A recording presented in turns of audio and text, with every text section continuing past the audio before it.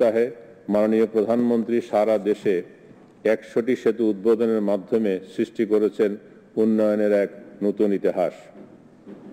দক্ষিণ এশিয়ার প্রথম উদ্যোগ চট্টগ্রামে কর্ণফুলী নদীর তলদেশ বঙ্গবন্ধু রহমান এর নির্মাণ কাজ শেষের দিকে।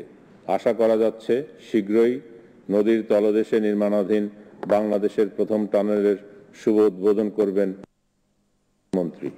একই সঙ্গে দ্রুততার সাথে এগিয়ে চলেছে মাতারবাড়ি মহেশখালীতে উন্নয়নের মহাযজ্ঞ। আবার প্রস্তুত হচ্ছে দক্ষিণ পশ্চিমাঞ্চলে পায়রা সমুদ্র বন্দর, যার মাধ্যমে বাংলাদেশের যোগাযোগ ব্যবস্থার আমূল পরিবর্তন করতে যাচ্ছে। এছাড়া ঢাকা এলিভেটেড এক্সপ্রেসওয়ে পিপিপি প্রকল্প, পঞ্চবটি হতে মুক্তারপুর সেতু পর্যন্ত সড়ক প্রশস্তকরণ ও দোতলা রাস্তা নির্মাণ প্রকল্প, কচুয়া বেতাগী পটুয়াখালী লোহালিয়া কালাইয়া সড়কে পায়রা নদীর উপর সেতু নির্মাণ, সাসেক্স সড়ক সংযোগ প্রকল্প এবং বিআরটি নির্মাণ প্রকল্পের কাজ বাস্তবায়নাধীন। অবকাঠামোগত এই বিশাল কর্মযজ্ঞের মাধ্যমে দেশ আজকে বা ঢাকা শহরের উত্তরাঞ্চল তথা সাভার, আশুলিয়া, নবীনগর ও ইপিজেড সংলগ্ন শিল্প এলাকার যানজট নিরসন এবং যোগাযোগ ব্যবস্থা দ্রুত উন্নয়নের লক্ষ্যে সেতু বিভাগ কর্তৃক গৃহীত ঢাকা আশুলিয়া এলিভেটেড এক্সপ্রেসওয়ে নির্মাণ প্রকল্পের নির্মাণ কাজের শুভ উদ্বোধন হতে যাচ্ছে। সুধীমণ্ডলী, এ পর্যায়ে সেতু বিভাগের সচিব জনাব মোহাম্মদ মঞ্জুর হোসেন ঢাকা আশুলিয়া এলিভেটেড এক্সপ্রেসওয়ে নির্মাণ প্রকল্পের উপর পাওয়ার পয়েন্ট উপস্থাপনা করবেন।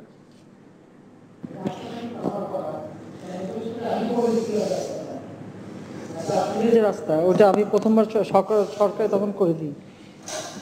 বিসমিল্লাহির রহমানির রহিম। ঢাকা আশুলিয়া এলিভেটেড এক্সপ্রেসওয়ে নির্মাণ কাজের শুভ উদ্বোধন অনুষ্ঠানের প্রধান অতিথি গণপ্রজাতন্ত্রী বাংলাদেশ সরকারের মাননীয় প্রধানমন্ত্রী জননেত্রী শেখ হাসিনা এমপি, অনুষ্ঠানের সম্মানিত সভাপতি সড়ক পরিবহন ও সেতু মন্ত্রণালয়ের দায়িত্বে নিয়োজিত মাননীয় মন্ত্রী জনাব ওবায়দুল কাদের এমপি, মন্ত্রিপরিষদের মাননীয় সদস্যবৃন্দ, চীনের মান্যবর রাষ্ট্রদূত, মুখ্য সচিব, সিনিয়র সচিব প্রধানমন্ত্রীর কার্যালয়, গণভবন ও আশুলিয়া প্রান্তে উপস্থিত সিনিয়র সচিব, সচিববৃন্দ, জনপ্রতিনিধিবৃন্দ, সামরিক ও বেসামরিক কর্মকর্তা, গণমাধ্যমের সদস্যবৃন্দ, উপস্থিত সুধীমণ্ডলী, আসসালামু আলাইকুম। আজকের এই মহতী অনুষ্ঠানে আপনাদের সবাইকে স্বাগত জানাচ্ছি। শুরুতে আমি বিনম্র শ্রদ্ধায় স্মরণ করছি আমাদের স্বাধীনতার মহান স্থপতি, সর্বকালের সর্বশ্রেষ্ঠ বাঙালি, জাতির পিতা বঙ্গবন্ধু শেখ মুজিবুর রহমানকে। 15ই আগস্ট কাল রাতে ঘাতকদের বুলেটে নৃশংসভাবে নিহত জাতির পিতা বঙ্গবন্ধু, বঙ্গমাতা শেখ ফজিলাতুন্নেসা মুজিব সহ সকল শহীদের স্মৃতির প্রতি গভীর শ্রদ্ধা জানিয়ে তাদের আত্মার মাগফিরাত কামনা করছি। শ্রদ্ধার সাথে স্মরণ করছি জাতীয় চার নেতাকে, ভাষা আন্দোলন, স্বাধীনতা সংগ্রামে প্রাণ উৎসর্গকারী শহীদদের স্মৃতির প্রতি পরম শ্রদ্ধা নিবেদন করছি, যাদের আত্মত্যাগের বিনিময়ে আমরা পেয়েছি প্রিয় মাতৃভাষা, স্বাধীন মাতৃভূমি। বীর মুক্তিযোদ্ধাদের জানাচ্ছি সশ্রদ্ধ সালাম। স্বাধীনতার পর জাতির পিতা বঙ্গবন্ধু শেখ মুজিবুর রহমান যুদ্ধ বিধ্বস্ত বাংলাদেশের পুনর্গঠনে উন্নত যোগাযোগ ও পরিবহন ব্যবস্থার কথা ভেবে যমুনা নদীর উপর সেতু নির্মাণের পরিকল্পনা করেছিলেন। তারই আহ্বানে জাপান সরকার সেতু নির্মাণের সম্ভাব্যতা সমীক্ষায় এগিয়ে আসে। এর ধারাবাহিকতায় নির্মিত হয়েছে বঙ্গবন্ধু সেতু। জাতির পিতার সুযোগ্য কন্যা মাননীয় প্রধানমন্ত্রী শেখ হাসিনা 1998 সালে এ সেতু উদ্বোধনের মাধ্যমে দেশের উন্নয়ন ও আত্মনিবেদনে পিতা কন্যা কর্তৃক রচিত হয় এক ঐতিহাসিক সেতু বন্ধন। মাননীয় প্রধানমন্ত্রী শেখ হাসিনার দৃঢ় প্রত্যয় ও দূরদর্শী পরিকল্পনায় পদ্মা সেতু আজ বাস্তব। চট্টগ্রামে কর্ণফুলী নদীর তলদেশ দিয়ে বঙ্গবন্ধু শেখ মুজিবুর রহমান টানেলের নির্মাণ কাজ শেষের দিকে। মাননীয় প্রধানমন্ত্রী, এ পর্যায়ে আমি ঢাকা আশুলিয়া এলিভেটেড এক্সপ্রেসওয়ে সংক্রান্ত কিছু তথ্য আপনার সানুগ্রহ অবগতির জন্য উপস্থাপন করছি। ঢাকা শহরের উত্তরাঞ্চল তথা সাভার, আশুলিয়া, নবীনগর ও ইপিজেড সংলগ্ন শিল্প এলাকার যানজট নিরসন, উৎপাদিত পণ্যবাহী ট্রাক, কন্টেইনার বন্দরে সহজে ও স্বল্প সময়ে পৌঁছানো এবং যোগাযোগ ব্যবস্থার দ্রুত উন্নয়নের লক্ষ্যে সেতু বিভাগ কর্তৃক গৃহীত ঢাকা আশুলিয়া এলিভেটেড এক্সপ্রেসওয়ে নির্মাণ প্রকল্পের নির্মাণ কাজের আজ শুভ উদ্বোধন হতে যাচ্ছে।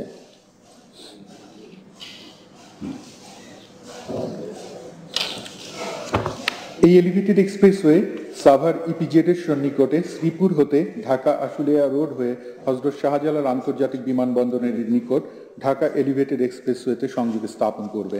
প্রকল্পটি বাস্তবায়িত হলে ঢাকার সাথে 30টি জেলার সংযোগে স্থাপনকারী আব্দুল্লাহপুর, আশুলিয়া, বাইপাইল, চন্দ্রা করিডোরে যানজট অনেকাংশে হ্রাস পাবে এবং ঢাকার সাথে দ্রুত সড়ক যোগাযোগ স্থাপিত হবে। প্রথম সংশোধিত ডিপিপি অনুযায়ী 17,553 কোটি 4,39,000 টাকা প্রাক্কলিত ব্যয়ের এই প্রকল্পটি বাস্তবায়ন করছে বাংলাদেশ সেতু কর্তৃপক্ষ। গণপ্রজাতন্ত্রী বাংলাদেশ সরকারের নিজস্ব অর্থায়ন এবং প্রকল্প সহায়তার মাধ্যমে প্রকল্পটি বাস্তবায়িত হবে।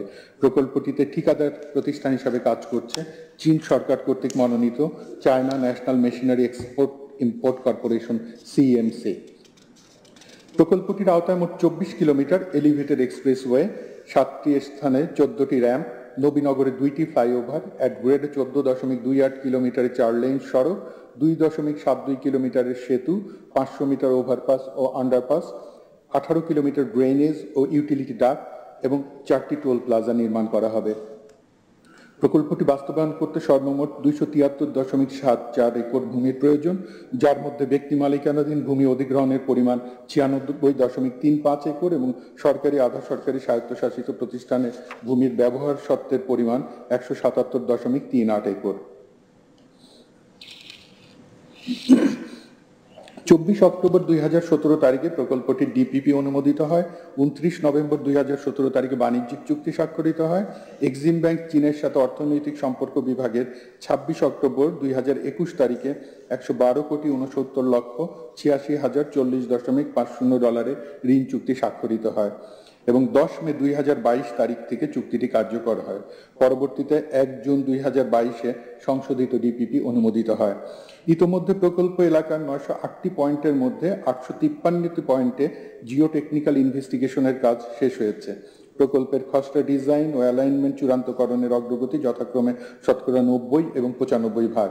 এর পাশাপাশি প্রকল্প অ্যালাইনমেন্টের সড়ক রক্ষণাবেক্ষণ এবং ইউটিলিটি স্থানান্তর কার্যক্রম চলমান আছে। প্রকল্প কাজ শুরুর প্রাক্কালে প্রস্তুতিমূলক কাজের কিছু স্থির চিত্র এ পর্যায়ে। এখানে মোট 4টি স্টেক ইয়ার্ড নির্মাণ করা হবে, তার মধ্যে 3টি ইতিমধ্যে নির্মাণ করা হয়েছে, তার মধ্যে 2টির ছবি এটি। সাব সয়েল ইনভেস্টিগেশনের কাজ ইতিমধ্যেই আমরা প্রায় শেষ করে এনেছি। টেস্ট পাইল কার্যক্রম, যেটি মাননীয় মন্ত্রী উদ্বোধন করেছিলেন, টেস্ট পাইল কার্যক্রমটি সেটিও এখন শেষ পর্যায়ে রয়েছে। আমরা যেই সড়কটি নিচে রয়েছে তার নিয়মিত রক্ষণাবেক্ষণ কার্যক্রম শুরু করেছি। প্রকল্প বাস্তবায়নের সময় সে বিষয়ে একটি ট্রাফিক ম্যানেজমেন্ট এবং রোড যে মেইনটেনেন্স হবে সেটির বিষয়ে আমরা সতর্ক থাকবো ইনশাল্লাহ। ইউটিলিটি স্থানান্তর কার্যক্রমও চলমান রয়েছে। আজ গণপ্রজাতন্ত্রী বাংলাদেশ সরকারের মাননীয় প্রধানমন্ত্রী কর্তৃক ঢাকা আশুলিয়া এলিভেটেড এক্সপ্রেসওয়ে প্রকল্পের নির্মাণ কাজের শুভ উদ্বোধন হতে যাচ্ছে। এক্সপ্রেসওয়েটি নির্মিত হলে এর মাধ্যমে রপ্তানিযোগ্য পণ্য পরিবহন দ্রুততর হবে এবং ঢাকা ইপিজেড হতে আশুলিয়া আব্দুল্লাহপুর হয়ে ঢাকা এলিভেটেড এক্সপ্রেসওয়ে প্রকল্পের সাথে সংযুক্ত, যার ফলে যাত্রাবাড়ির কুতুবখালী পর্যন্ত দীর্ঘ 44 কিলোমিটার নিরবচ্ছিন্ন যোগাযোগ ব্যবস্থা তৈরি হবে। দেশের 30টি জেলার প্রায় 4 কোটি জনগণ এর সুফল ভোগ করবে।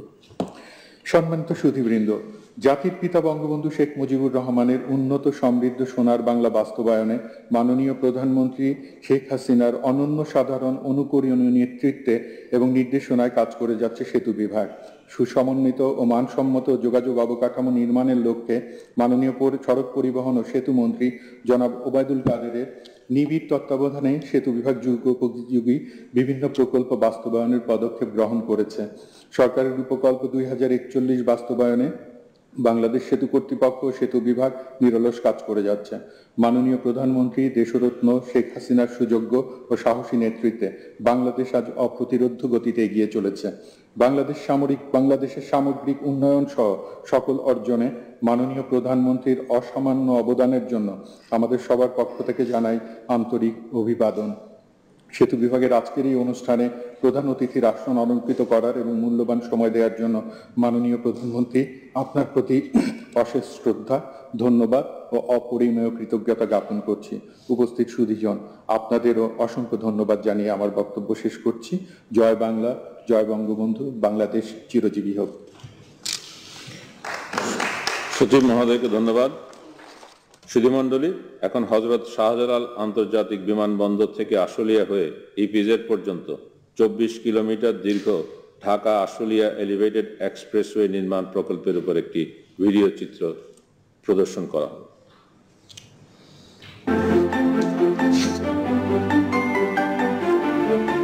স্বাধীনতার পর জাতির পিতা বঙ্গবন্ধু শেখ মুজিবুর রহমান যুদ্ধ বিধ্বস্ত বাংলাদেশ পুনর্গঠনে উন্নত যোগাযোগ ও পরিবহন ব্যবস্থার কথা ভেবেছিলেন। একটি স্বনির্ভর অর্থনৈতিক বুনিয়াদ গড়তে এই মহান নেতা পরিকল্পনা করেছিলেন যমুনা নদীর ওপর সেতু নির্মাণের। তার আহ্বানে জাপান সরকার সেতু নির্মাণের সম্ভাব্যতা সমীক্ষায় এগিয়ে আসে। এরই ধারাবাহিকতায় নির্মিত বঙ্গবন্ধু সেতু জাতির পিতার সুযোগ্য কন্যা মাননীয় প্রধানমন্ত্রী শেখ হাসিনা উদ্বোধন করেন 1998 সালে। ঢাকার সঙ্গে উত্তরাঞ্চলের সরাসরি সংযোগে অর্থনীতিতে সঞ্চারিত হয় নতুন গতি। এদিকে সময়ের সাথে সাথে সম্প্রসারিত হতে থাকে নগর, বাড়তে থাকে জনসংখ্যা। স্বাধীনতার পর গত 50 বছরে দেশের জনসংখ্যা বেড়েছে প্রায় 3 গুণ। এই পরিবর্তিত পরিস্থিতিতে প্রচলিত পদ্ধতির সড়ক ও সেতু নির্মাণ করে অর্থনীতিকে সচল রাখা অসম্ভব। উন্নত দেশগুলোর সাথে সঙ্গতি রেখে উন্নয়নের রূপকার মাননীয় প্রধানমন্ত্রী শেখ হাসিনা নতুন রূপকল্প প্রণয়ন করেন। তার অদম্য নেতৃত্বে ও সময় উপযোগী নির্দেশনায় এবং সড়ক পরিবহন ও সেতু মন্ত্রণালয়ের মাননীয় মন্ত্রীর নিবিড় তত্ত্বাবধানে সেতু বিভাগ গত প্রায় 1.5 দশকে এক অভূতপূর্ব আধুনিক যোগাযোগ অবকাঠামোর সূচনা করে। দেশব্যাপী নিরবচ্ছিন্ন যোগাযোগ ব্যবস্থার নেটওয়ার্কে যুক্ত হয় বাঙালির অহংকার আর সক্ষমতার প্রতীক পদ্মা সেতু। মাননীয় প্রধানমন্ত্রী শেখ হাসিনার দৃঢ় সংকল্প ও সাহসী সিদ্ধান্তে সম্পূর্ণ নিজস্ব অর্থায়নে এই সেতু নির্মিত হয়। 25 জুন 2022 মাননীয় প্রধানমন্ত্রী পদ্মা সেতুর উদ্বোধন করেন। চট্টগ্রামে কর্ণফুলী নদীর তলদেশে নির্মিত দেশের প্রথম টানেল বঙ্গবন্ধু শেখ মুজিবুর রহমান টানেলও এখন উদ্বোধনের অপেক্ষায়। দেশের যোগাযোগ অবকাঠামোয় সংযোজিত হয়েছে এলিভেটেড এক্সপ্রেসওয়ে। 2017 সালের 24 অক্টোবর সভায় ঢাকা আশুলিয়া এলিভেটেড এক্সপ্রেসওয়ে প্রকল্প অনুমোদিত হয়। এর প্রাক্কলিত ব্যয় প্রায় 17,000 কোটি টাকা। চীনের সাথে গভর্নমেন্ট টু গভর্নমেন্ট G2G চুক্তির আওতায় প্রকল্পটি বাস্তবায়িত হবে। 24 কিলোমিটার দীর্ঘ ঢাকা আশুলিয়া এলিভেটেড এক্সপ্রেসওয়ে হযরত শাহজালাল আন্তর্জাতিক বিমানবন্দরের কাছে কাওলা রেল ক্রসিং থেকে আব্দুল্লাপুর আশুলিয়া বাইপাইল হয়ে সাভার ইপিজেড অতিক্রম করে নবীনগর চন্দ্রা সড়কে মিলিত হবে। ভবিষ্যতে এর আরও সম্প্রসারণের সুযোগ থাকবে। এটি সাভার ইপিজেড থেকে কাওলায় ঢাকা এলিভেটেড এক্সপ্রেসওয়ের সাথে যুক্ত হয়ে মোট 44 কিলোমিটার অতিক্রম করে ঢাকা চট্টগ্রাম হাইওয়ের কুতুবখালীতে পৌঁছবে। এলিভেটেড এক্সপ্রেসওয়েটি এশিয়ান হাইওয়ে নেটওয়ার্ক সহ অধিকাংশ জাতীয় মহাসড়কের সাথে যোগসূত্র স্থাপন করবে। প্রকল্পের আওতায় রাজধানী তুরাগের ধৌর থেকে আশুলিয়া পর্যন্ত নির্মিত হবে প্রায় 3 কিলোমিটার দীর্ঘ দুটি সেতু। পর্যটকদের আকর্ষণ করতে তুরাগ নদীকে ঘিরে গড়ে উঠবে মনোরম পরিবেশ। ঢাকা আশুলিয়া এলিভেটেড এক্সপ্রেসওয়ের মাধ্যমে ঢাকার সঙ্গে উত্তরাঞ্চল সহ 30টি জেলার যোগাযোগ দ্রুত, সহজ ও যানজটমুক্ত হবে। এক্সপ্রেসওয়েটি সংশ্লিষ্ট এলাকার শিল্প বিকাশে সহায়ক হবে, রপ্তানির যোগ্য পণ্য পরিবহন দ্রুততর হবে এবং সৃষ্টি হবে ব্যাপক কর্মসংস্থানের সুযোগ। এতে জিডিপি প্রবৃদ্ধির হার বৃদ্ধি পাবে 0.217%। বঙ্গবন্ধুর উন্নত সমৃদ্ধ সোনার বাংলা বাস্তবায়নে মাননীয় প্রধানমন্ত্রী শেখ হাসিনার প্রাজ্ঞ নেতৃত্বে এবং নির্দেশনায় নিরলস কাজ করে যাচ্ছে সেতু বিভাগ। সেতু বিভাগের সময়ানুগ প্রকল্প ঢাকা আশুলিয়া এলিভেটেড এক্সপ্রেসওয়ে সুসমন্বিত ও মানসম্মত যোগাযোগ অবকাঠামো নির্মাণের সাফল্যের মুকুটে যোগ করবে আরেকটি পালক। এই এক্সপ্রেসওয়ে হবে যোগাযোগ এবং উন্নয়নের নতুন সোপান।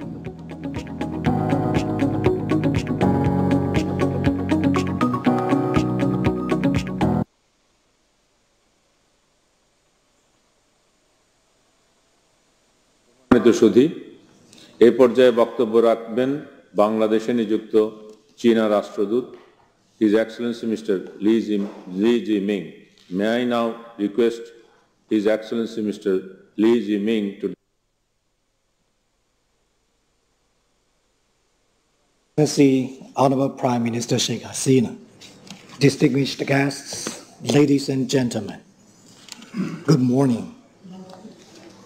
It gives me great pleasure to be part of today's auspicious inauguration ceremony. Under the Honorable Prime Minister Sheikh Hasina's wise and able leadership, with commitment and the determination of the government and the people of Bangladesh, the country has become a role model for all-around development, not only in this region, but also in the whole world. The cooperation between China and Bangladesh under the Belt and Road Initiative has also been extremely fruitful over the years. Last year, our bilateral relations is featured with frequent interactions at high levels, closer ties in economic cooperation, and extensive coordination on regional and international issues. Next year will mark the 10th anniversary of BRI. During the past decade, we have sowed the seeds of mutual benefit, nurtured shared growth through comprehensive cooperation and consultation. Now we are entering a harvest season this year. The Pyra Power Plant, a joint venture between China National Machinery Import and Export Corporation, or CMC, also the contract of today's project and its Bangladesh partners, which played a positive role for the 100% electricity coverage of Bangladesh. And the project was put into operation in this March. And Dashaganji Sewage Treatment Plant, the largest across the whole South Asia region, was put into use this August. The Bangmata 8th Bangladesh-China Friendship Bridge, built with Chinese grant, was opened for traffic this September. The Bangbandhu Tunnel under the Kanapali River has made sound progress and will open soon. China has been the largest trading partner of Bangladesh for the past 12 consecutive years. Imported raw materials for ready-made garment industry and mechanical equipment have boosted Bangladesh's export-oriented economy and industrial upgrading.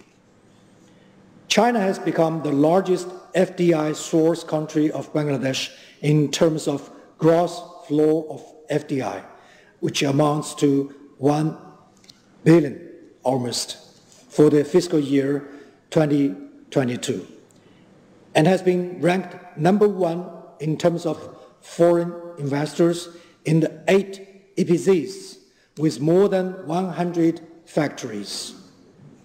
And we have kept exploring more opportunities for cooperation in high-end industries. We are encouraging more high-value-added industries to be invested in the Chinese economic and industrial zone in Chittagong to upgrade the level of industrialization of this country. All the above mentioned are symbols and vivid epitomes of our friendship and cooperative fruits. China, as a faithful friend and a reliable strategic partner of Bangladesh, has always been standing firmly with Bangladesh for not only trade and investment, but also in the fight against various challenges. Ladies and gentlemen, when pondering the successful story of our two countries' development, I can't help to notice some similarities of our two countries. Both China and Bangladesh are countries with large population to feed on limited arable land and resources. There is no existing model for us to copy. We need to focus on what we have and make the best out of them. We have to find our own ways. Both countries have strong leadership, have maintained stability and social stability and political stability and solidarity, focused on serving the people wholeheartedly, and encouraged business-friendly environment for an open economy. We share the virtue of being prudent, practical, hardworking, and resilient. Under the outstanding leadership of Honorable Prime Minister Sheikh Hasina, Bangladesh has thrived and impressed the whole world. Bangladesh has demonstrated remarkable resilience and withstood various strains. With robust economic and trade growth, Bangladesh is well positioned to be among the world's top 25 economies by year 2030. Particularly, we are very grateful that Honorable Prime Minister Sheikh Hasina, also the President of Bangladesh Awami League, extended her kind congratulation letters to the Chinese President Xi Jinping on his re-election as the General Secretary of the Central Committee of the Communist Party of China and the successful conclusion of the 20th National Congress of CPC. The CPC will concentrate on leading the Chinese people to realize the second centenary goal to building China into a great modern socialist country in all respects, and to advance the rejuvenation of the Chinese nation on all fronts through a Chinese path to modernization. It is for sure that through our achievement of development, China and Bangladesh will be able to provide more stability and certainty to the world and strengthen the world's forces for peace and prosperity. Ladies and gentlemen, the project that the Honorable Prime Minister will inaugurate today will improve the transportation infrastructure of Bangladesh and promote Bangladesh's vital role in the region's connectivity. It echoes the aim of BRI to promote infrastructure connectivity and stands as another illustration to how Bangladesh's Vision 2041 Perspective Plan and the BRI integrate and benefit the people of both countries. Its smooth implementation depends on mutual efforts of both sides. The Chinese side will try our best and work assiduously on it, and strong support from the Bangladesh side, especially on the land acquisition, will be crucial for the timely completion of such an important project. I wish a great success to this project. By saying so, I would like to conclude my address quoting President Xi's words in his report on the 20th National Congress of CPC. I quote, "Although this is an era fraught with challenges, it is also an era brimming with hope. The Chinese people are ready to work hand in hand with people across the world, and Bangladesh definitely included, to create an even brighter future for humanity," unquote. Thank you. Thank you, Excellency. বক্তব্য রাখবেন আজকের অনুষ্ঠানের সভাপতি এবং সড়ক পরিবহন ও সেতু মন্ত্রণালয়ের মাননীয় মন্ত্রী জনাব ওবায়দুল কাদের এমপি।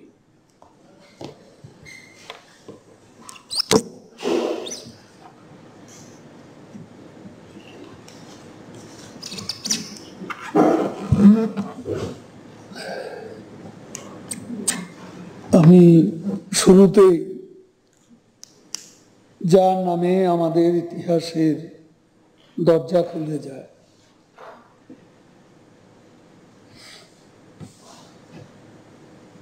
বাঙালি জাতির হাজার বছরের পরাজয়, অপমান, রক্ত, বেদনার প্রতিশোধ নিতে 1971 সালে যার নেতৃত্বে বিশ্ব মানচিত্রে যুক্ত হয়েছিল বাংলা নামে একটি দেশ, আমাদের ইতিহাসের মহাবীর, মহানায়ক, স্বাধীন বাংলাদেশের স্বপ্নদ্রষ্টা ও স্থপতি, জাতির পিতা বঙ্গবন্ধু শেখ মুজিবুর রহমানের অমর স্মৃতি আমি শ্রদ্ধাবনত চিত্তে স্মরণ করছি। 75-এর 15ই আগস্ট পৃথিবীর ইতিহাসে সবচেয়ে নৃশংসতম হত্যাকাণ্ড। এই হত্যাকাণ্ডের নির্মম শিকার বঙ্গবন্ধুর সারা জীবনের সহযোদ্ধা, সহকর্মী, সহধর্মিণী শহীদ বঙ্গমাতা ফজিলাতুন্নেসা মুজিব, তাকে আমি স্মরণ করছি শ্রদ্ধার সঙ্গে। আজকে এই অনুষ্ঠান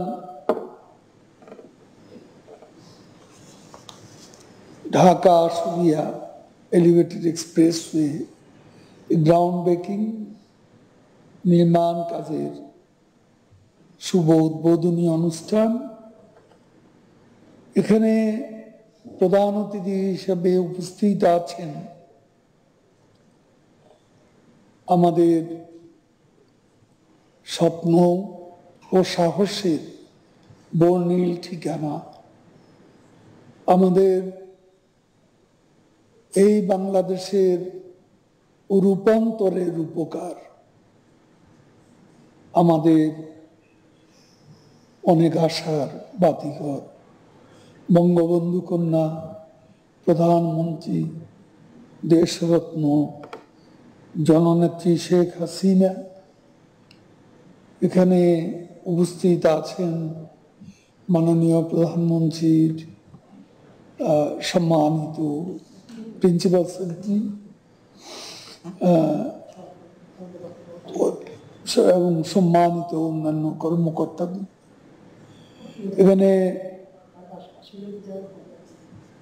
এখানে হিজ এক্সেলেন্সি চাইনিজ অ্যাম্বাসেডর, আমাদের মন্ত্রণালয়ের সেতু বিভাগের সচিব ডক্টর আব্দুল সোবান গুলা, বিপ্লব বড়ুয়া, মাননীয় প্রধানমন্ত্রীর পিএস, মিলিটারি সেক্রেটারি, ডিজিএসএসএফ সহ অন্যান্য কর্মকর্তা, তাদেরকে একটু অ্যাড্রেস করি।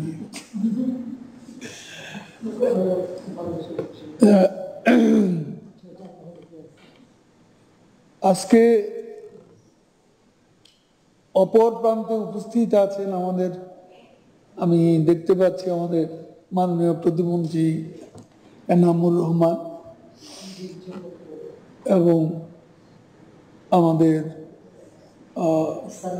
স্থানীয় এমপিদের দেখতে পাচ্ছি। আমি দুইজন এমপি বসে আছেন, বেনজির আহমেদ, এনামুল হক স্ট্যান্ডিং কমিটির মেম্বার হিসেবে, আর অন্যান্য আমাদের কর্মকর্তাবৃন্দ এবং জনপ্রতিনিধিগণ, আমাদের রাজনৈতিক নেতৃবৃন্দ, সবাইকে,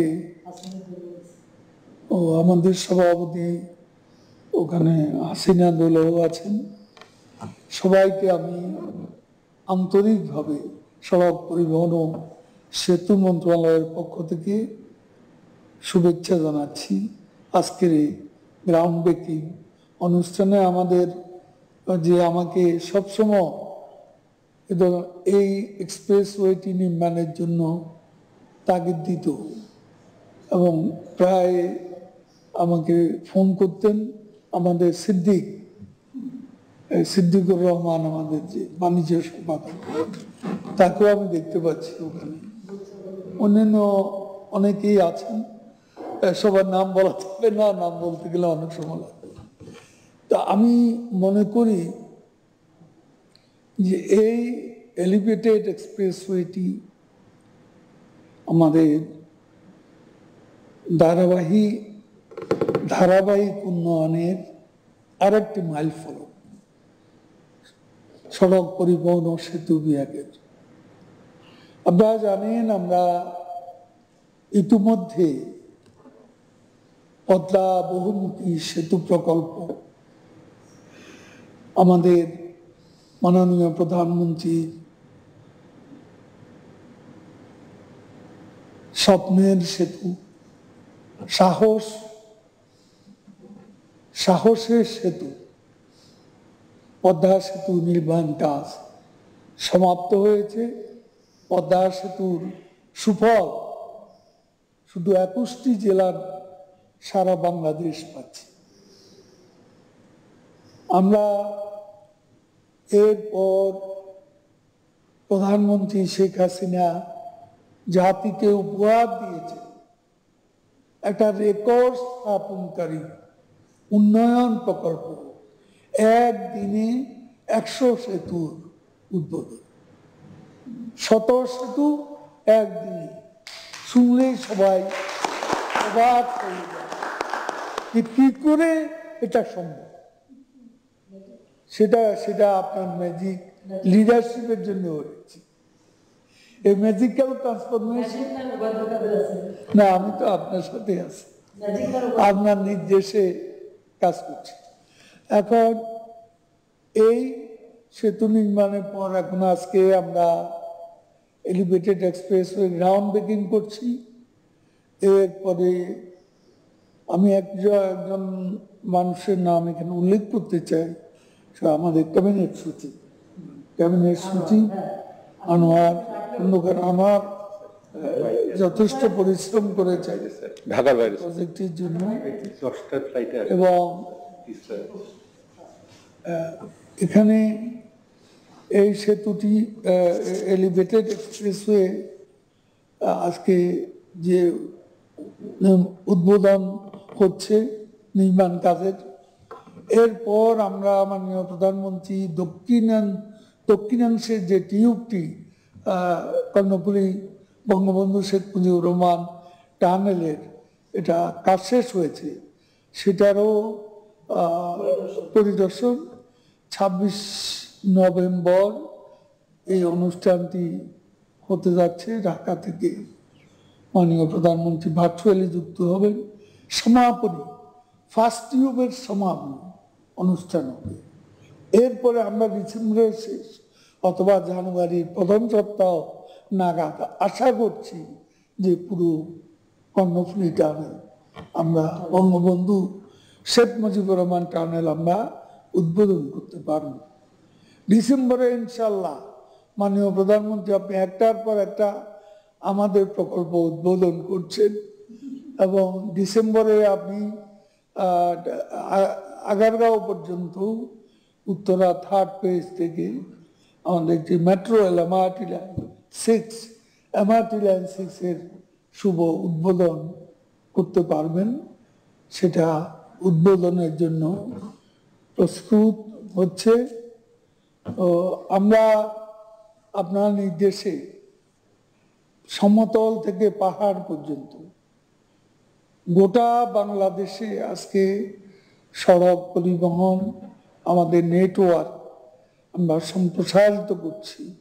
বাংলাদেশে প্রথমবার, যেটা পৃথিবীর অনেক দেশে আছে, আমাদের দেশে সীমান্ত সড়ক ছিল না। সেনাবাহিনী আজ আমাদের সীমান্ত সড়ক নির্মাণ করছে। এটাও একটা নতুন সংযোজন, নতুন মাইলফলক আমাদের যোগাযোগ ব্যবস্থা। আমি বক্তব্য দীর্ঘায়িত করব না। মাননীয় প্রধানমন্ত্রী, আপনি জানেন আশুলিয়া এখানে অত্যন্ত কঠিন সড়ক পথ, সেখানে সাবমার্জিবল রোড, এবং বর্ষাকালে দেখা যায় পানিতে ডুবে যায়। আমার গাড়ি নিয়ে আমি অনেক সময় আটকে গেছি, অনেক গাড়ি ফেলে চলে গেছি, এমন তো অবস্থা হয়েছে অনেকবার। সেখানে যতবারই গেছি আমাদের গার্মেন্টস যে ব্যবসায়ীরা তারা বলছে, দেখুন এই বিদেশি বায়াররা এই পথ দিয়ে যা, আমরা লজ্জা পাই। আসলে এটা লজ্জার বিষয় না, তো এটা সিদ্দিককে তারপরে আমরা সে কারণে এই এলিভেটেড এক্সপ্রেসওয়ে, আবার নিচে 4 লেন থাকবে, সবকিছু মিলিয়ে এটা একটা চমৎকার একটা প্রকল্প। এই প্রকল্পটি হয়তো এখন এই কোভিড সংকটের কারণে আমাদের একটু ভালোভাবে শুরু করতে আটঘাট বেঁধে একটু সময় লাগবে। তবুও আমি একটা কথা বলতে চাই যে আমরা যেন গাজীপুরের পুনরাবৃত্তি এখানে না ঘটাই। সেতু সচিব, আপনি শুনুন, গাজীপুরের পুনরাবৃত্তি এখানে যেন না হয়। এটা সেখানে জনভোগান্তিকে যাতে না হয় সে ব্যাপারে ট্রাফিক ম্যানেজমেন্ট এবং রাস্তা ইউজেবল পাসেবল করে রাখা, এই বিষয়টি গুরুত্ব সহকারে দেখতে হবে। সবাইকে ধন্যবাদ। জয় বাংলা, জয় বাংলা।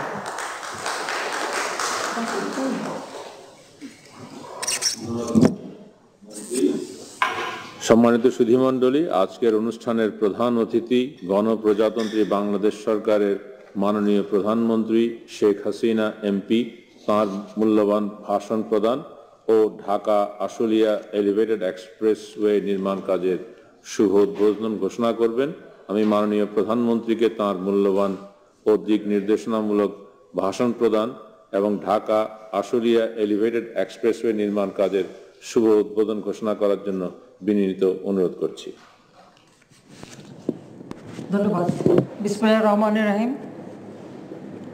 আজকে অনুষ্ঠানের সভাপতি, সহকর্মীবৃন্দ, চীনের মাননীয় রাষ্ট্রদূত এবং আশুলিয়াতে উপস্থিত আমাদের সকল নেতৃবৃন্দ এবং কর্মকর্তাবৃন্দ, আইন শৃঙ্খলাকারী সংস্থা সহ যারা এখানে উপস্থিত রয়েছেন, উপস্থিত সদস্য মণ্ডলী, আমি সকলকে আন্তরিক শুভেচ্ছা জানাই। আসসালামু আলাইকুম, শুভ সকাল। ঢাকা আশুলিয়া এলিভেটেড এক্সপ্রেসওয়ে নির্মাণ কাজে উদ্বোধন উপলক্ষে আয়োজিত অনুষ্ঠানে উপস্থিত সকলকে আন্তরিক শুভেচ্ছা ও অভিনন্দন। আমি গভীর শ্রদ্ধার সাথে স্মরণ করছি সর্বকালের সর্বশ্রেষ্ঠ বাঙালি জাতির পিতা বঙ্গবন্ধু শেখ মুজিবুর রহমানকে, যিনি আমাদের স্বাধীনতা এনে দিয়েছেন, স্বাধীন জাতি হিসেবে মর্যাদা দিয়েছেন, একটি রাষ্ট্র দিয়েছেন। আমি শ্রদ্ধা জানাই জাতীয় চার নেতার প্রতি, 30 লক্ষ শহীদের প্রতি, 2 লক্ষ মামুনের প্রতি, যাদের আত্মত্যাগ আমাদের বিজয় এনে দিয়েছে। আমি গভীর বেদনার সাথে স্মরণ করি 15ই আগস্ট বাংলাদেশের রাষ্ট্রপতি জাতির পিতা বঙ্গবন্ধু শেখ মুজিবুর রহমানকে এবং একই সাথে আমার মা, আমার 3 ভাই, ভাতৃবধূ সহ আমাদের পরিবারের 18 জন সদস্য এবং আমার বাবার মিলিটারি সেক্রেটারি, পুলিশের অফিসার সহ যারা 15ই আগস্ট শাহাদাত বরণ করেছেন, তাদের আত্মার মাগফিরাত কামনা করি, তাদেরকে আমি স্মরণ করছি। উপস্থিত সুধীমণ্ডলী, জাতিপিতা দেশটা স্বাধীন করেছেন একটা লক্ষ্য নিয়ে, শোষিত বঞ্চিত বাংলাদেশের মানুষকে একটু উন্নত জীবন দেবেন। কারণ এদেশের মানুষ বলতে গেলে 90% মানুষেরই একবেলা খাবার জুটত না, পরনের ছিন্ন কাপড়, থাকার জায়গা নেই, চিকিৎসা নেই, এমন অবহেলিত ছিল, শোষিত বঞ্চিত ছিল। এই বঞ্চনা থেকে মানুষকে মুক্ত দেওয়া করাই ছিল জাতির পিতার লক্ষ্য। আর সেই লক্ষ্য নিয়েই তিনি দীর্ঘ সংগ্রাম করেন, বারবার কারাবরণ করেন, অত্যাচারিত নির্যাতিত হন, কিন্তু তিনি তার লক্ষ্য স্থির রেখে এগিয়ে যান এবং তারই নেতৃত্বে আমরা যুদ্ধ করে বিজয় অর্জন করে দেশ স্বাধীন করি। স্বাধীনতার পর একটা যুদ্ধ বিধ্বস্ত প্রদেশের দায়িত্বভার অর্থাৎ প্রদেশকে রাষ্ট্রে উন্নীত করার দায়িত্ব জাতির পিতা নিয়েছিলেন। কারণ বাংলাদেশে একটি প্রদেশ ছিল, সেটাকে পূর্ণাঙ্গ রাষ্ট্রে রূপান্তরিত করে এই দেশটাকে তিনি গড়ে তুলতে চেয়েছিলেন। একটা বিধ্বস্ত দেশকে এত অল্প সময়ের মধ্যে গড়ে তোলাটা কঠিন কাজ ছিল, যেখানে একটি টাকা রিজার্ভ মানি ছিল না, কারেন্সি নোট ছিল না, তার মধ্যে কোটি কোটি মানুষ গৃহহারা এবং শরণার্থী প্রায় 1 কোটির উপর।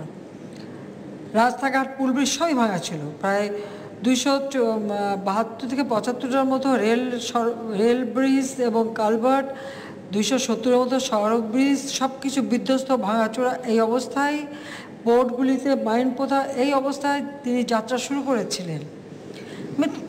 মাত্র 3.5 বছর সময় পান।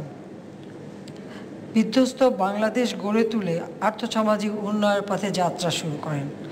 বাংলাদেশ স্বল্পোন্নত দেশের মর্যাদা পায়।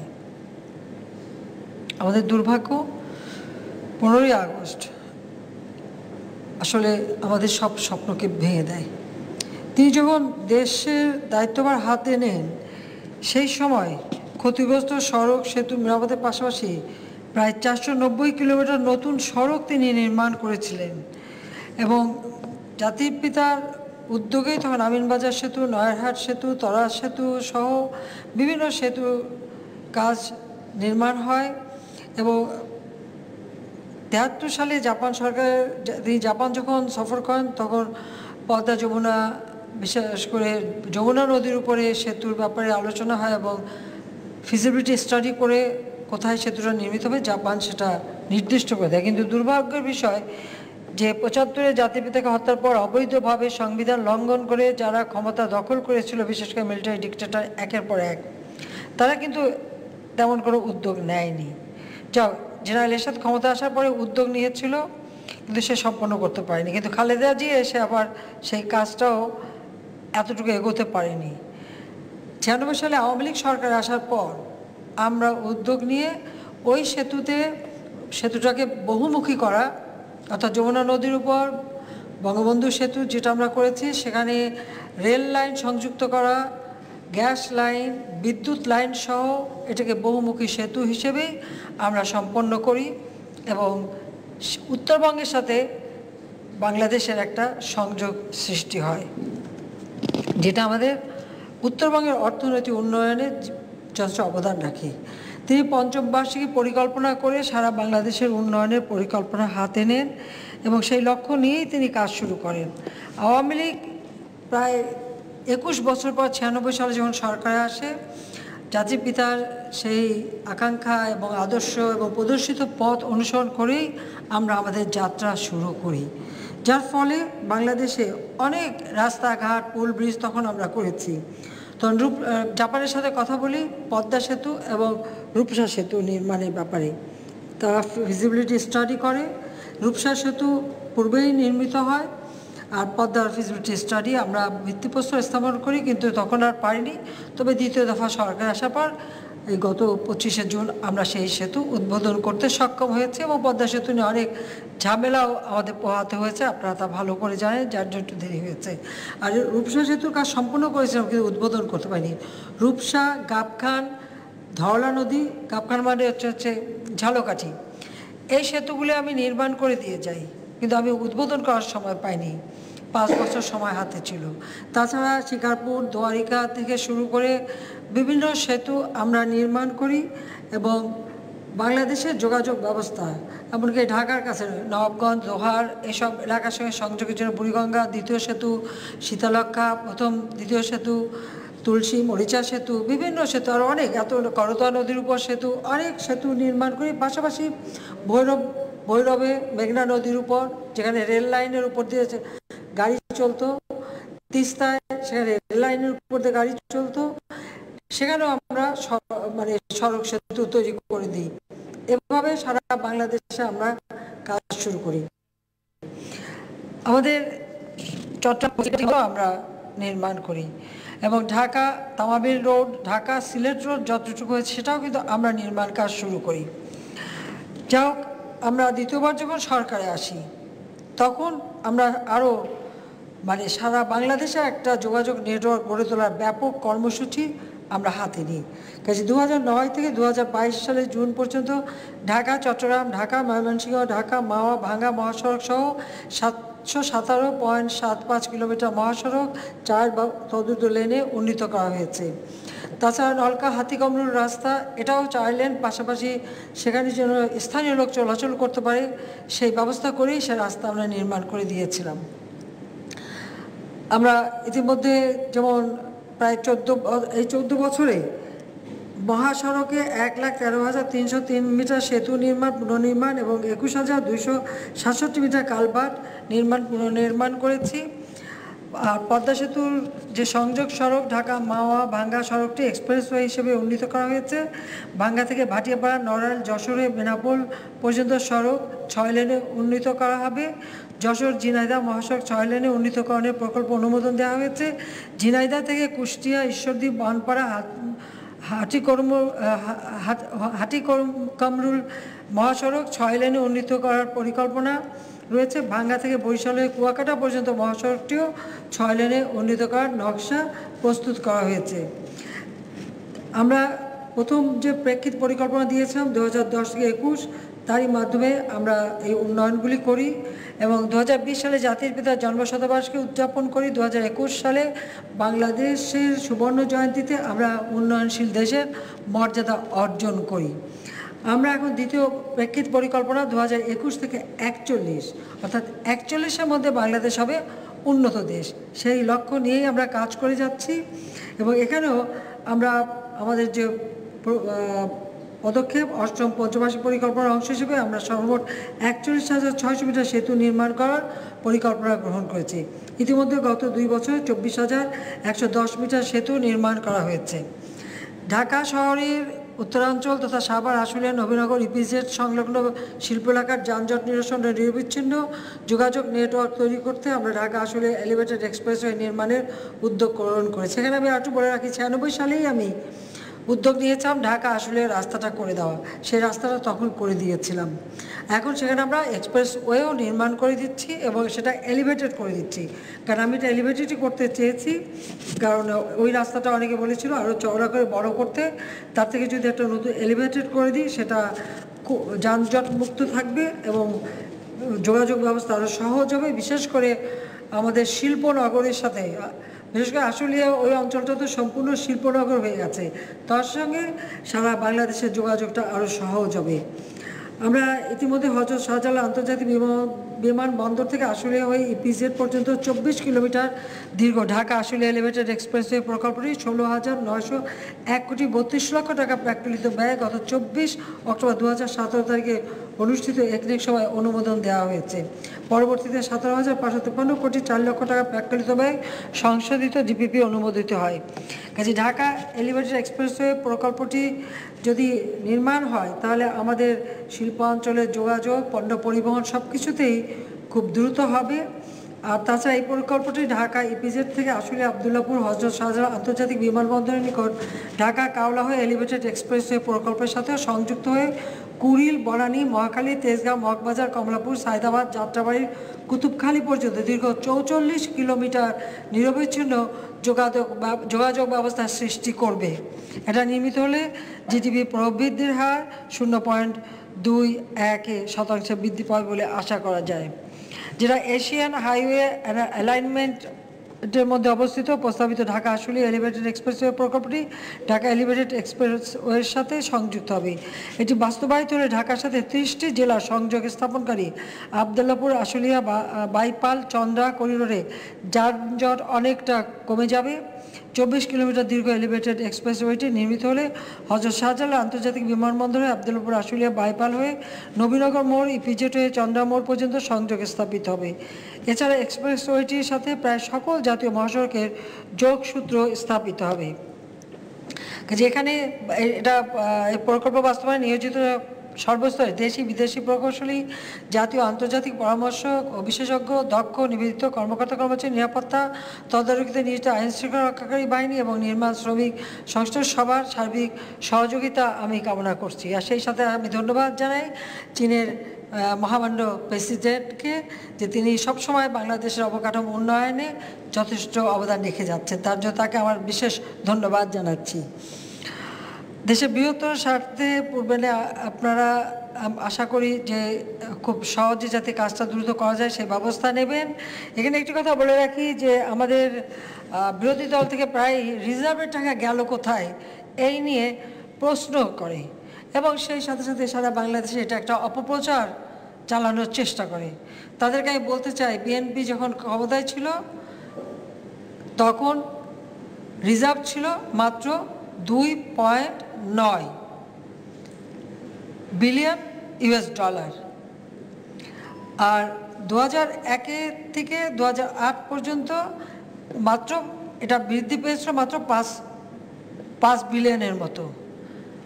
সেই জায়গা থেকে আমরা এই রিজার্ভ প্রায় 48 বিলিয়নের কাছাকাছি বৃদ্ধি করতে সক্ষম হই।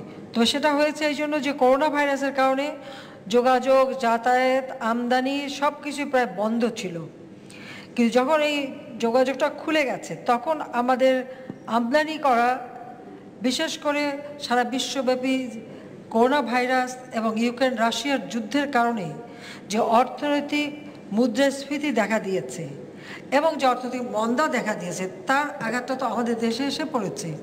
আজকে রিজার্ভের টাকার থেকেই আমাদের যেমন আমদানি ব্যয় মেটাতে হচ্ছে, পাশাপাশি আমরা বিনা পয়সায় ভ্যাকসিন দিয়েছি। টেস্টিংয়ের ব্যবস্থা, এই যে করোনা টেস্টিং, সেটাও কিন্তু বিনা পয়সায় করেছি। পৃথিবীর কোনো উন্নত দেশও কিন্তু বিনা পয়সায় টেস্টিংও করেনি, ভ্যাকসিনও দেয়নি, কিন্তু আমরা নগদ টাকা দিয়ে প্রথমে ভ্যাকসিনগুলি কিনি, এরপর কিছু আমরা অনুদান পেয়েছি, কিন্তু আমরা কিন্তু নগদ টাকা দিয়ে কিনি। এছাড়াও আমাদের খাদ্যপণ্যের দাম কিন্তু সারা বিশ্বে বেড়ে গেছে, পরিবহন বেড়ে গেছে, জ্বালানি তেল বেড়ে গেছে, ভোজ্য তেল, গম, ভুট্টা সহ ডাল, যা কিছু আমাদের আমদানি করতে হচ্ছে। আমরা চাল উৎপাদন করছি, খাদ্য আমরা উৎপাদন করছি, আমরা স্বয়ংসম্পূর্ণ, তারপরেও কিছু আমাদের আমদানি করতে হয়। যেমন বন্যায় আমাদের যখন ফসল নষ্ট হলো তখন আমাকে চাল আমদানি করতে হয়েছে, ঝড়ে যখন এই যে ঘূর্ণিঝড়ে নষ্ট হলো আমাকে আমদানি করতে হয়েছে। কাজে আমরা যেটুকু করেছি খরচ, সেটা হলো জনগণের স্বার্থে, জনগণের কল্যাণে, জনগণের খাদ্য কেনা, ক্যান্সারের ওষুধ কেনা, জনগণের মঙ্গলের জন্য আমাদের করতে হয়েছে। সার, জ্বালানি তেল, বিদ্যুৎ আমাদের কিন্তু ক্রয় করতে হচ্ছে, নগদ টাকা দিয়ে আমরা কিনছি। তাছাড়া আমাদের রিজার্ভের টাকা দিয়ে আমরা কিন্তু বিমান ক্রয় করেছি, কাজে বিমান আমরা ক্রয় করছি। নদী ড্রেজিং, সেটাও আমরা আমাদের নিজেদের রিজার্ভের টাকা দিয়ে করছি।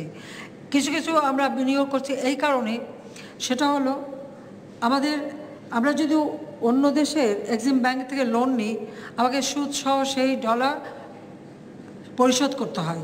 কাজে আমাদের ডলার যদি আমরা খরচা করি, দেই, আমরা আমাদের সোনালী ব্যাংকের মাধ্যমে এটা দিচ্ছি, তাতে করে ওই সুদসহ টাকাটা আমাদের দেশের টাকা দেশেই থেকে যায় এবং সেটা লক্ষ্য করেই প্রায় 8 বিলিয়নের মতো আমরা খরচা করছি। এখান থেকে আমরা যেমন কিছু ডলার, আপনারা জানেন যে যখন শ্রীলঙ্কা খুব অর্থনৈতিক সমস্যা পড়ে তাদেরকেও কিছু টাকা আমরা দিয়েছি, ধার দিয়েছি। কাজে এভাবে কিন্তু আমরা দিচ্ছি, এখানে কিন্তু কোনো পয়সা কেউ তুলে নিয়ে চলে যায়নি। তাদের মনে সবসময় ওরকম ভয় থাকে, এই কথা তারা বলে, বিএনপি বিশেষ করে বলবে। বলার কারণটা হচ্ছে তাদের নেতা তারেক জিয়া মানি লন্ডারিং কেসে 7 বছরের কারাদণ্ড পেয়েছে এবং 20 কোটি টাকা অর্থদণ্ড পেয়েছে এবং সে পলাতক আসামি। কাজে মানি লন্ডারিং যাদের অভ্যাস, তারা খালি ওইটাই জানে যে টাকা বোধহয় সব নিয়েই যেতে হয়, কিন্তু আওয়ামী লীগ সরকার এদেশের একটা অর্থ অপচয় করে না, প্রতিটি অর্থ ব্যয় করে বাংলাদেশের মানুষের স্বার্থে, কল্যাণে এবং তাদের ভালো মন্দ দেখে তার জন্য। কাজে আজকে আমরা এই যে শত সেতু নির্মাণ করেছি, পদ্মা সেতু নির্মাণ করেছি, যমুনার উপর সেতু নির্মাণ করেছি, সারা বাংলাদেশে যে যোগাযোগ নেটওয়ার্কটা আজকে করতে পেরেছি, তার ফলাফলটা দেশের মানুষ পাচ্ছে। আজকে পদ্মা সেতু করেছি, ভোরবেলা আমাকে মেসেজ পাঠালো হলো যে আপা কিছু ইলিশ মাছ পাঠালাম, বোধহয় 9:30টার মধ্যে ইলিশ মাছ ঢাকা পৌঁছে গেছে এবং সাথে সাথে আমাকে খবর দিলে ইলিশ মাছ চলে এসছে। আমি 7:30টায় মেসেজ পেলাম, 9:30টার মধ্যে মাছ পৌঁছে গেছে।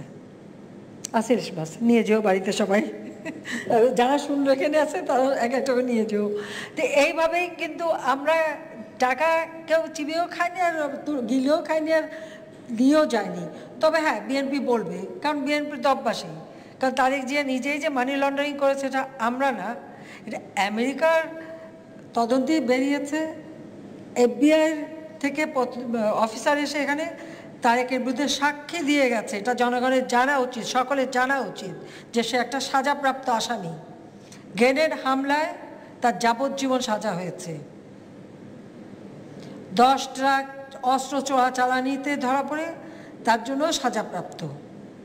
কাজে তারা নিজেরা চুরি করে অর্থ সম্পদ বানিয়েছে, কারণ তাদের তো কিছুই ছিল না। জিয়াউর রহমান যখন মারা যায় তখন আমরা 40 দিন টেলিভিশনে দেখেছি বাংলা সুটকেসের আগেঞ্জি তারা কিছু রেখে যায়নি, কিন্তু পরবর্তী থেকে হাজার হাজার কোটি টাকার মালিক তারা, জনগণের অর্থ আত্মসাৎ করেই এটা হয়েছে।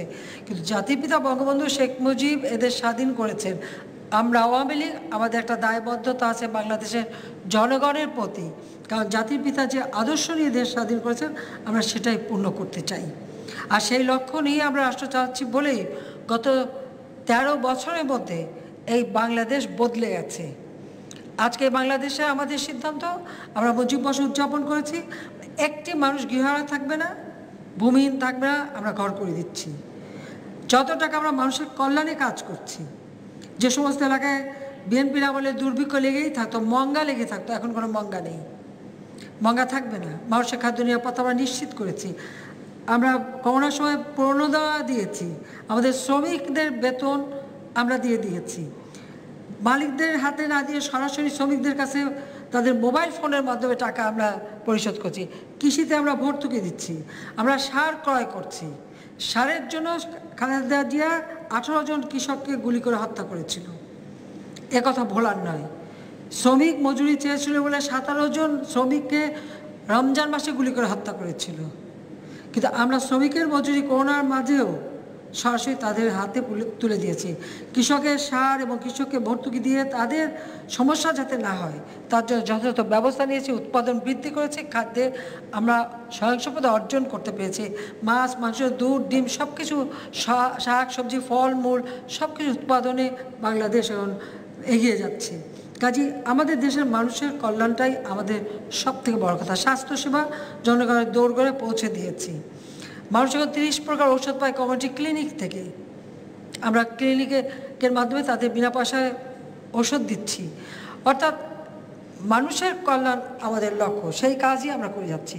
যাক, আমি এটুকুই বলবো যে আমাদের দেশটা এগিয়ে যাচ্ছে, দেশটা এগিয়ে যাবে। এই করোনার সময়ও আমরা আমাদের দেশের অর্থনীতিকে যাতে শক্তিশালী থাকে তার জন্য যথাযথ ব্যবস্থা নিয়েছি। সেই সাথে সাথে সকলের কাছে আহ্বান করেছি যে 1 ইঞ্চি জমি যেন অনুৎপাদিত না থাকে, পড়ে না থাকে। যেহেতু সারা বিশ্বব্যাপী আন্তর্জাতিক পর্যায়ে এখন একদিকে জলবায়ু পরিবর্তনের অভিঘাত, তারপর করোনা, তারপরে রাশিয়া ইউক্রেনের যুদ্ধ, যার ফলে স্যাংশন, কাউন্টার স্যাংশন, এর ফলাফলে আজকে প্রত্যেকটা জিনিসের দাম, পরিবহনের খরচ বেড়ে গেছে। কাজে এই ক্ষেত্রে আমাদেরকে নিজেদের ফসল উৎপাদন করতে হবে, খাদ্য উৎপাদন করতে হবে, পুষ্টি নিশ্চয়তার ব্যবস্থা নিতে হবে। আমাদের মাটি মানুষ আছে, আমরা তা করতে পারবো। সেটা আমি সবাইকে আহ্বান করি, প্রতিটি বক্তৃতা বলি যে 1 ইঞ্চি জমি যেন ফেলে না থাকে। সকলে সেটা লক্ষ্য রাখবেন। যা যে নিজের জমি আছে সেখানেই চাষবাস যাতে হয় সে ব্যবস্থাও নেবেন। আর যদি কখনো বিশ্বে দুর্ভিক্ষ দেখা দেয় কোনো দেশ, আমাদের বাংলাদেশে যেন কোনো মতেই সেই ধাক্কা না লাগে, আমাদের সাবধানতা আমাদেরই নিতে হবে। সেই দিকে সবাই লক্ষ্য রাখবেন। বাংলাদেশ আজকে ডিজিটাল বাংলাদেশ গড়ে তুলেছি বলেই আজকে আপনাদের সঙ্গে এভাবে অনলাইনে যোগাযোগ করতে পারছি। ডিজিটাল বাংলাদেশ না হলে কিন্তু এটা হতো না। আমাদের বহু ছেলে মেয়ে কাজ করেও খাচ্ছে। কাজে আমরা এটাই চাই, বাংলাদেশের এই অগ্রযাত্রা অব্যাহত থাকুক। আর তাছাড়া আমরা যে মেট্রো রেল করছি, বঙ্গবন্ধু টানেল তৈরি করছি, এক্সপ্রেসওয়ে তৈরি করছি, সবগুলির জন্যই তো আমাদের টাকা খরচ করতে হচ্ছে। রিজার্ভের টাকা তো লাগছে, এটা তো বাস্তবতা। এবং টাকা দিয়ে মানুষের যোগাযোগ আলো সহজ হয় যাতে, চলাচল সহজ হয় যাতে, পরিবহন সহজ হয় যাতে, তার ব্যবস্থা করছি। আমরা যেমন আমাদের নৌপথ, সড়ক পথ, রেলপথ, আকাশপথ সবগুলিরই ব্যাপক উন্নয়ন সাধন করেছি। এটা আকাশ থেকে পড়েনি। আমরা বেশিরভাগ কাজ আমরা নিজেদের অর্থ দিয়ে করছি, যেন কারো কাছে হাত পেতে চলতে না হয়। নিজেদের সম্মান নিয়ে আমরা নিজেরা চলবো, মাথা উঁচু করে সম্মানের সাথে বাংলাদেশ চলবে।